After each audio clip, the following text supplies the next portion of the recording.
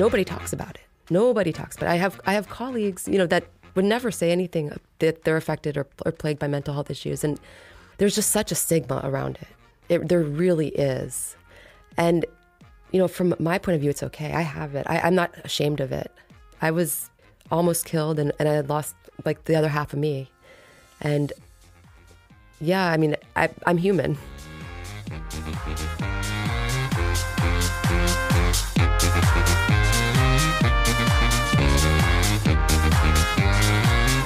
Be sure to subscribe to The Floridaville on Spotify, iTunes, Google Play, iHeartRadio, or any of your favorite podcasting platforms.